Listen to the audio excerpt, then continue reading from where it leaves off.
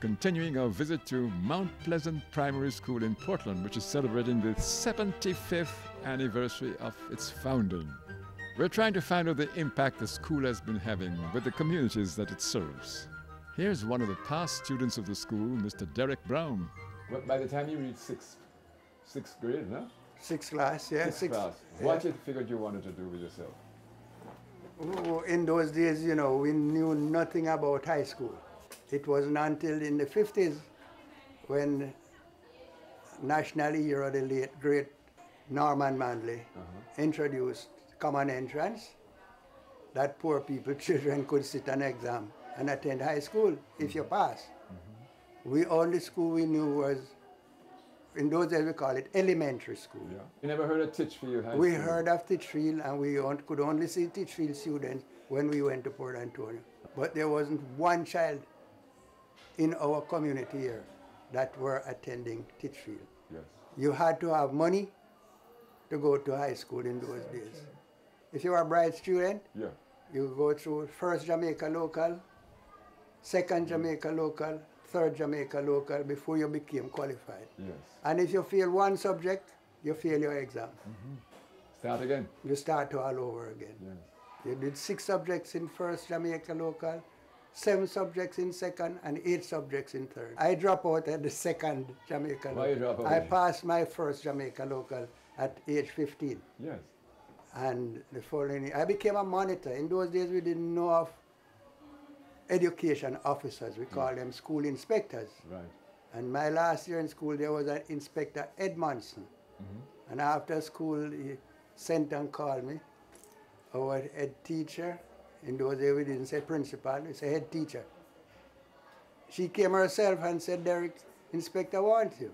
He congratulated me on my performance for the day and said, I'm going to make you a monitor for the school. Yes. I had to take my classes after devotion and the roll call and things like that. What duties you had as a monitor?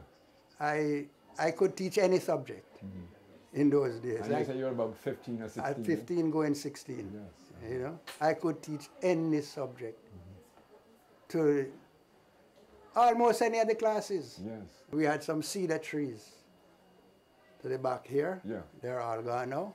I would take my class out with some benches under the cedar tree. Yeah. And I would get a blackboard and I would teach there. But then I had to drop out of school because my mother died when I was just 9 years old.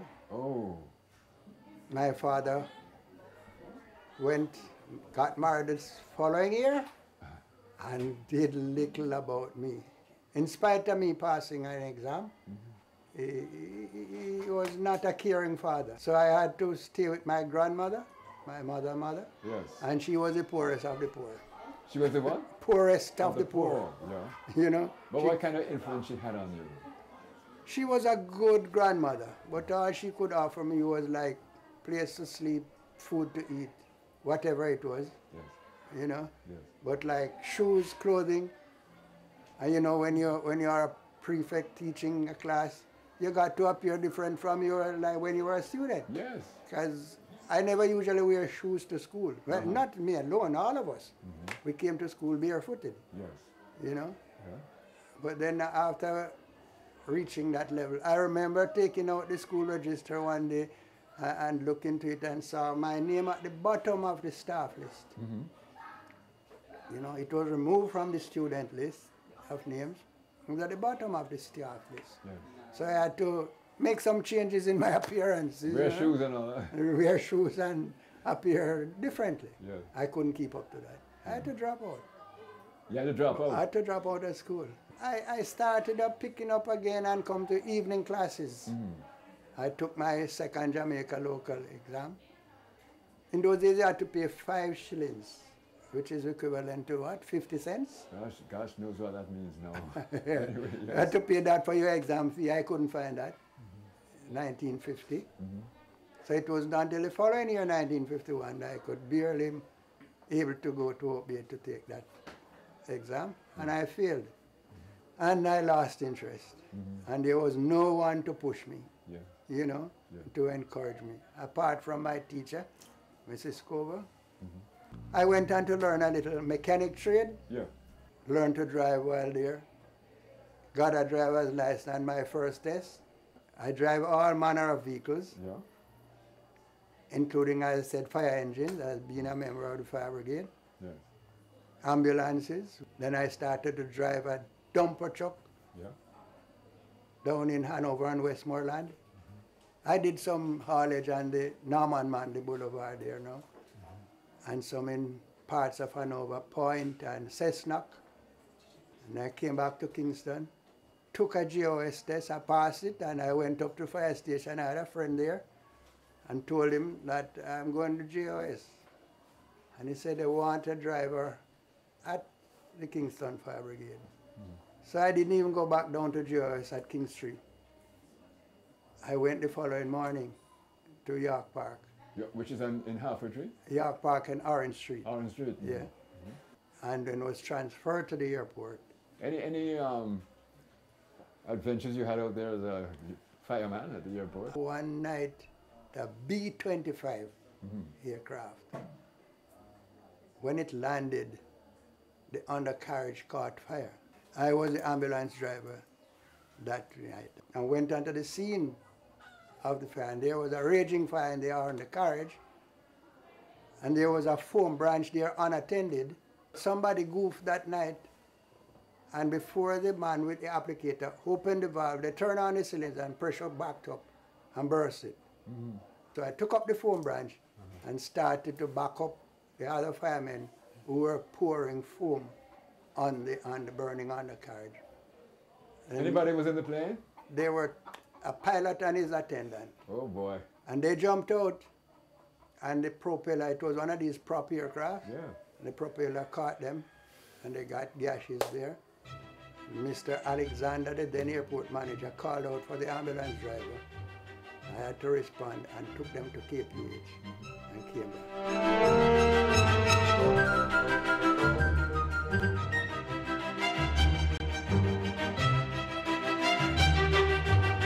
You're watching Hill and Gully right at Mount Pleasant Primary School in Portland, which is celebrating the 75th anniversary of its founding. We've been talking to one of the past students, Mr. Derek Brown. So what do you feel about your Mount Pleasant School now? In our earlier days, the school was the #1 school in the community. Yes. There was a school in Rock Hall, Maidstone, and St. Margaret's Bay. But children would come from those districts to come to Mount Pleasant School. As far as Snow Hill, they pass St. Margaret's Bay School and come up the hill to Mount Pleasant School. And those were the days when you walked to school. Yeah. Everybody wanted their children to come to Mount Pleasant School. My wife also became a principal here. Your wife? My wife, yeah. Yeah. She's from here. I met her in Kingston. I had children here. One of my daughters taught at Titchfield after college. I really wasn't born here. I was born in Port Antonio. Okay, what's your full name though? Kathleen Vanilla. Quiet there. Kathleen Vanilla? Vanilla, Oh, Vanilla. And you're born in Port Antonio? yes. Then, My mother died when I was only 18 months old. uh-huh. When I started to go to school, he married. It was then 7 years old. And his wife died shortly after. She had a baby, and when the baby was 3 months old, she died too. So I thought it was two mothers, and I always say, oh, my two mama dead. And anyhow, they left me up at Windsor Forest, the place. Windsor Forest? Yes, Windsor Forest. I remember my father used to buy Octagon soap and thing, you know. Then he would send the labels up, and they send down all 62 pieces of crockery, you know, different shapes. And he said that he couldn't bear to see them, and his wife, you know, is not alive to use them, and he sent them up to Windsor Forest. And when I was a little over 7, they sent me up there. And the lady, this was one of our sisters, she treated me very bad. They gave me the plates to wash, and I was washing, and the one in my hand, it dropped and it broke. She beat me, she beat me, she beat me. And I ran away from her and go down to her cousin. She always boil coconut oil to sell at Port Antonio Market. And cousin, we call her Cousin Rosie. And when I run away from Aunt Willel, and I go down there, she used to wear some big frock. And when she saw me come and hear her at the gate, she put me hand underneath her frock. That time I was suffocating under there, but I couldn't come out to take the beat. Oh, No more God. beating. Cousin Rosie used to wear some big, huge frocks with wide skirts going all the way down to the ground, and she hid Kathleen under the frock, where Kathleen almost suffocated. And she said, Cousin Rosie, you see Kathleen come down here? She said, no, me not see her. What happened? And she telling her, say, me break the plate. Or she beat me, and if she ever catch me, she go and kill me with beating. Oh, God. And Cousin Rosie said to me after she gone, I say, you know, me not try and send you back up there, you know, because she might beat you until something happen to you. And the same drudging frock when me run down there with is hit. Cousin Rosie wash out and put a little piece of jiffy jap on her top of my head and sent to my father in Port Antonio. He was a postman then. And he always set up every month. My father gave out a basket like that and about this size. And he would put groceries. At the time you get the cake of the bar of brown soap, the bar of white and the bar of blue. You know, and he would buy some of the other, and that time kerosene oil was sold in the tin. And I could remember this Saturday morning when she took me down to tell my father. And She who? Cousin Rosie, for she was coming to the market with her oil to sell. And then now she sent and tell my father must meet me out at the cenotaph. And when my father saw me crying, because he used to send up clothes, make clothes, broadcloth, shoes and socks and all that thing, and they give dear children to wear, never give me any. My father took me back. I used to love read, but at that time, I didn't have anybody to teach me. We used to live up Somerstown, and he sent me to school afterward. I had to wear buttons, a button side boot, because I walk on tip. And somebody advised him to make me wear the boots and go to school. I went to Titchfield Elementary. So at what stage did you come down to Mount Pleasant then? No, I came up at Mount Pleasant through love, sir. So my husband was from up here, and he went to the same school. He attended the same Mount Pleasant school. When holidays near to school reopening, I and a sister Lola, we used to come out here, clean up the school and wash and all of those things, and I got a certificate from the education minister. Yes. And I used to come out here, when I had children, and come to my school and find out if they are behaving all right, and I always get good report. Yes. This land was my uncle-in-law. The land was belonged to by the name of Mr. John Brown. Children used to go to Rock Hall, St. Margaret's Bay, Maidstone, and they said that it was very difficult. And there was a little man in this community by the name of Mr. Hazel Bunting. And he wrote to the Ministry of Education that he would need a school here. And then it passed, and then they see this bit of land from Mr. John Brown in 1937. They got it to buy. Right where we are now? Yes, sir. And then they start the school 1937 and this plot of land. 37? Yes, sir. Okay. And it finished 1938. Yes. And it opened in 1938. And Mr. John Brown, that sold the land, died this very year, 1937 as well, after he sold the land.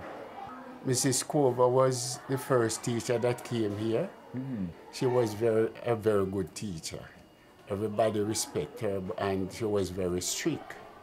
And in the war days, they call school at 8 o'clock, call it daylight saving time. And if you are late any at all, you will be getting spanking. There was a room over there, she would lock up all the late students in there. What? Children has to come from Content, Fruitful Vale, a place they call Bone Ridge, and different places far out. And if they're late any at all, they has to get spanking, and for that reason they don't try to come in until lunchtime. After lunchtime they would come in in the half-day school. She has students that was look the guava whips, and you can't get away from the licks at all.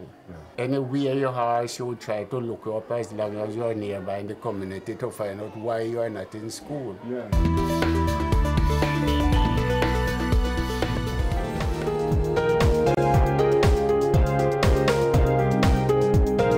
You're watching Hill and Gully Ride at Mount Pleasant Primary School in Portland, which is celebrating its 75th anniversary. We've been talking with past student Mr. Anderson, who has been telling us about Miss Cover, one of the head teachers. Miss Cover used to beat them for the least thing. She loved beating. We had a student here, especially in those days, we call him Hyan. It come like no, it didn't worry him. And Mrs. Cover don't care how she put out effort to beat that boy but he wouldn't cry. They would give him name Hyan. There was a maroon chap who used to come to school here, and he couldn't read well, so Mrs. Cover always sent him to look the guava whip on the same property here. I remember at one time he screwed the guava whips, and every time Mrs. Cover pick up the whip to flog the child, it break. So she didn't consider what it was until one of the time 3 of the whips break, and when she take a key note, the whip screw, and she give him a proper flogging that day. And from that, the chap never come back to school. Oh, poor fellow. What happened to Ian? Ian, he was here until he left school. His right name was Leopold Anderson. He went to England. And he came home and he died a few years ago. He came home with what? He came home back from England and then he died. I wonder what was going on inside Ian when people were beating him like that and he didn't cry. What was operating in his mind, do you think? You see, the thing about it, I more believe that he was ashamed to cry. But you know, sir? Yeah. It must have been a terrible ordeal for Ian. Yes. To be beaten like that. Yes, sir. And to decide not to start I want was. He was ashamed to Oh, cry. God. I believe he was ashamed to But cry. whatever the reason. Poor Ian. To be beaten like that with a guava switch and to make up his mind just not to cry. So you never saw Ian when he came back to Jamaica? Yes, sir, I saw him. He came to look for me. And I heard that he took sick and died afterwards, not long afterwards. I am Alfred Pattison. Yes, sir. I was born in this district. Yeah. My mother and my father separated. And so she took me with her and we were living at Maidstone. As my mother was very poor and my father was so neglectful, I had was to help her in the field, doing field work. Yes. And so I became a very hard farmer. I grew up as a hard farmer, work partnership with men. I used to keep company with the whole of men who could advise me. Yes. And so I work along with them and they used to love me. And about over 20 of us was working partner together. Yes. And I was the youngest among them. Cut bush, dig ground, plant food, sell banana, cane, cocoa, dasheen, potato, corn, peas, and so forth. Yeah. Sell them to at the market, right? And we used to raise animal, raise pig, raise cow, and goat, and we have my donkey to take the load to the market and so forth. Yeah. So I was a very hard farmer. And even up to now, I have a good farming mind too. Oh, yes? I was born in the year 1916. Yes. This month, I am strictly 97 years of age. Yes. Myself and my Harton there went to the same school at Milton. She attended the same school at Milton. He was a very ambitious fellow too. He grew up. He used to raise the bees farming, and he used to cultivate a lot too. Yeah. So at least I never knew that he had reached such a tender stage. So I can give a lot about him. I can't tell a lot about him because we were schoolmates together. What about him? He was a very upright gentleman. When he fell at school, he was very active and so forth. He never made no trouble. And after he leave school, he do farming and we do beans farming and do other farming and so forth. So he was very ambitious. Most of us also walk to the market. To Port Antonio? 8 miles from here to Port Antonio. 8 miles? Yes, and we are Barefoot still or what? Barefoot.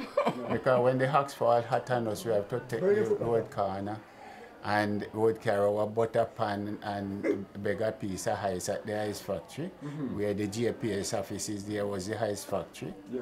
And they would get a piece of ice there and we would get a little sugar, but we would walk in groups, you see. Yes. Big amount of us walk together. And we get a piece of ice and Share the ice. we get make sugar and water with the same wet sugar. And with little lime and all that, and we share it with each other. And we walk, come down quite jolly. 8 miles go, 8 miles come back. Yes. And they come as nothing to us, barefooted. And the hot spot burning us, but we didn't have no other option. Yes. How old were you at the time? That time I was about 9 years indoors. Boy, yeah, but just a boy. Just a boy. You see, and we have to take it because we didn't have any other option. What Port Antonio was like in those days? Port Antonio really wasn't developed like But now. the market was there. And the market was there, and the market still developed towards where they had on to it to and all that, you know. Yes. But it's much more better than those days because the people have to carry the beasts to the market, they tie them up and then mess up the place, and you know it smells bad, but now it's not like that. Yeah. People hardly raise beasts again, it's mostly cars and all that you have around the place now. Yeah. You see, things was cheap, but we couldn't wear shoes those time, although things was cheap. The parents couldn't afford it because my father was a carpenter. Yeah. Has to work with his whole box of tool all at Norwich to build houses, and he work on the school here as well. Yeah. To help build it, and he was walking barefoot. You see, almost everybody walk barefoot those days. Say didn't come, you didn't feel away about it because everybody doing the same thing. But those days when you see a child walk, wear a crepe come to school, the white crepe, that parents, you could say that person could afford it. Just barefoot children coming to school. Well, sometimes when inspection day, they might try to booze up a child to see if they can wear a crepe to school, but as you go home, you have to take it off. But you know, I believe those days was very good days. You know? Good days. You see, because you would find people try to work for themselves, and you didn't have a lot of thief those times. Everybody tried to help themselves. You see, but things change a lot. I can remember television came to Jamaica 1 year after independence. Am I right? Yes, 1963. 1963. Every fire station in the corporate area got a television set. Television usually sign on at around 4 o'clock in the evenings. And we all would gather in the recreation room around that television. And one evening when the GIS program came on, I heard the presenter said, and now we will have the quadrille group from Mount Pleasant in Portland. And I said, what? And I drew up my chair right to the screen. I was like, the sergeant, the corporal, they come like they were my subordinates that afternoon, I tell you, sir. I was so happy because I was able to go up to the screen and point out everyone that was in that quadrille group and call their name to my co-workers. I felt so bossy that evening, I tell you. Under the guidance of the same Mrs. Scover. Yes, but that's a wonderful memory, sir. Yes. Not many people can remember those early days. Yes, I remember that quite vividly. Television, Yes.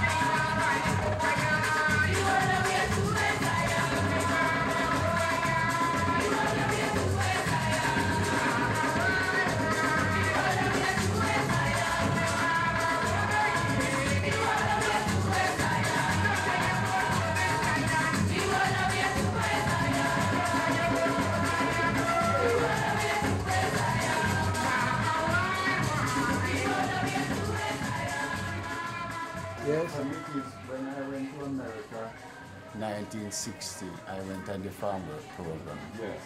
Those time it was 3 years a signed contract for. And there was a white man wanted me was to break the contract and stay in the country. I said no. So he made television and fixed television. He said, boy, I'll teach you this trade. I said, well, we haven't got television in Jamaica. He said, boy, they used to come and have it in your bedroom. And it was true. And I was very scared. I told him I wouldn't really break the contract. And I stayed until I reached the time to come home. Well, we had a long, extended visit to Mount Pleasant Primary School in Portland, where we talked with teachers and with old students about their association with the school over the past 75 years. We were particularly touched by the tales of the old students about the times when they were subjected to harsh beatings for little or nothing, just the same as other students throughout the length and breadth of Jamaica. And how difficult it was in those old days of long walks, barefoot walks for most of them, and of helping out their elders in the field in those economically lean times.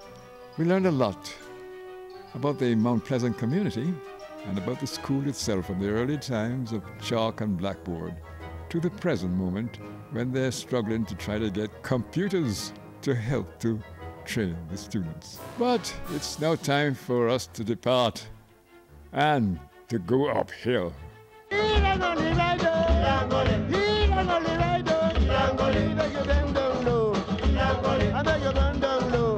Thank you for watching Hill and Gully Bride.